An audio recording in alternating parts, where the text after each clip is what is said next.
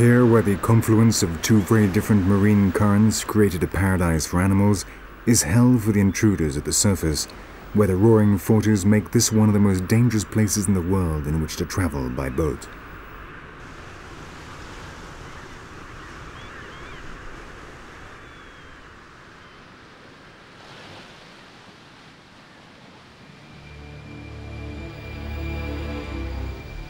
In the Middle Ages, European logic and mythology already conjectured the existence of a great land of the south, or Terra Australis, to balance the weight of the land masses of Europe and Asia in the northern half of the planet.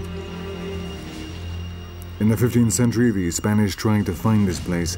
In 1567, Álvaro de Mendaña discovered the Solomon Islands to the northeast of Australia, and this encouraged Spain to send more expeditions in search of the lost continent.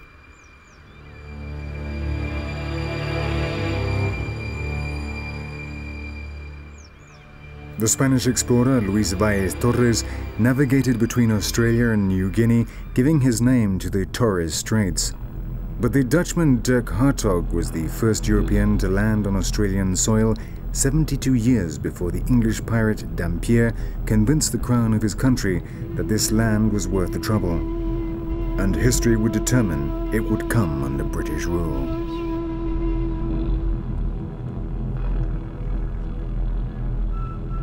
All this history and much more is written in the remains scattered offshore, and which now provide a home for some of the underwater life of the cold coasts of southern Australia.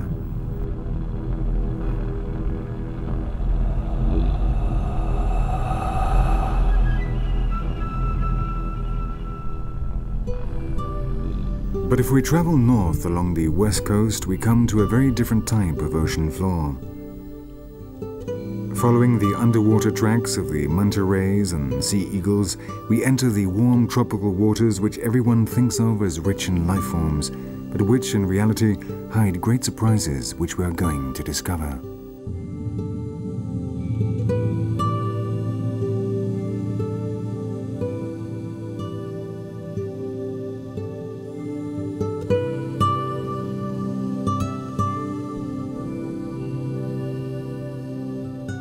The deep blue, little by little, turns to turquoise. We are in a transition zone between the two types of water. The strength of the waves is broken by the first corals that protect warmer, calmer waters.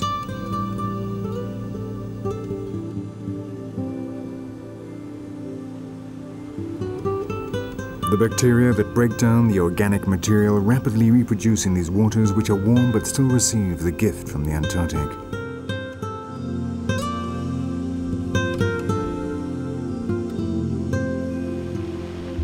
Matter is deposited while the energy of the sun gives rise to an atmosphere very similar to that which existed at the time when life on Earth was just beginning.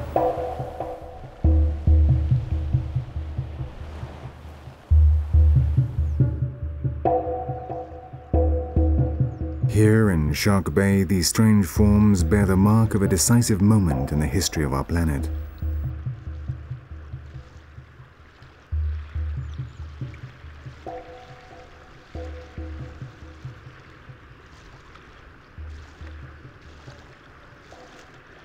They are called stromatolites, and their structure is the result of enormous groups of cyanobacteria, greenish-blue bacteria which, if there is plenty of sunlight, produce oxygen from the water. This may seem like just one more natural process, but if we consider they've been doing this for 3,500 million years, we will realize that they represent the origin of the evolution of all existing animals. From just water and light, they filled the atmosphere with breathable oxygen. Without them, we would not be here. In this area, the cyanobacteria produce a sticky mucus which traps the particles of sand. This structure is then strengthened by calcium carbonate carried in the seawater. But these stromatolites are not the only phenomenon exclusive to Shark Bay. On the beaches of Monkey Mia, there are frequent meetings between two of the most intelligent mammals in the world.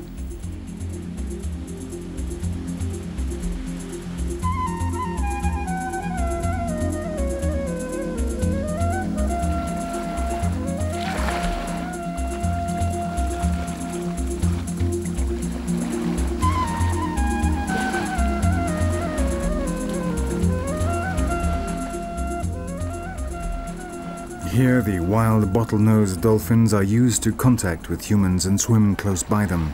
Such is the attraction that guards are necessary to ensure that people do not frighten the marine visitors.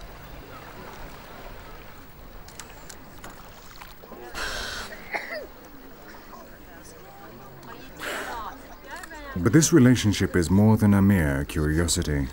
The Australian Aborigines have traditionally spoken of dolphin energy. According to them, they achieve spiritual enlightenment through telepathic mind-to-mind communication with the cetacean. They call it the dream of the dolphin. According to this ancient legend, human beings are descended from dolphins, which never forget they are related to man.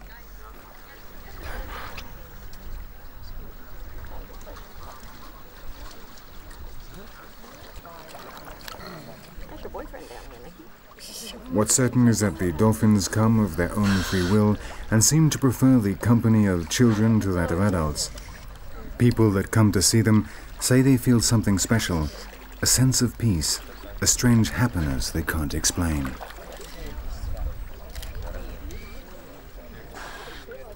The dolphins even bring their young here, who thus learn to trust humans. But why do they do it? From a strictly biological point of view, it makes no sense, unless we introduce such unscientific terms as affinity or interspecies friendship. All the experiments carried out have demonstrated the evident improvement of people with problems in relating to their surroundings when they are given therapy sessions with dolphins. It has been scientifically proven that dolphins have saved the victims of shipwrecks by carrying them or leading them to the beach, that they use complex language and are able to establish close relations with humans. Perhaps the dream of the dolphin is much more than a myth. Perhaps once again the Australian Aborigines long ago realized a zoological truth which has not yet been discovered.